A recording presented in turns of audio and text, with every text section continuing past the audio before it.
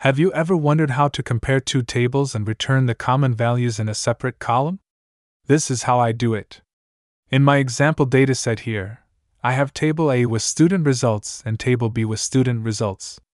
I'm looking for common names that exist in both Table A and Table B. To do this, I'll use a function called filter. The first argument of the filter function would be the student names from Table A, and for the second argument, I'll use a function called countif.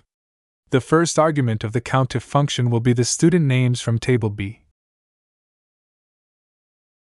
and the second argument will be the student names from Table A.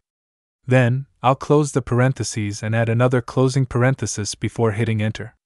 This function will return only the names of students that appear in both Table A and Table B.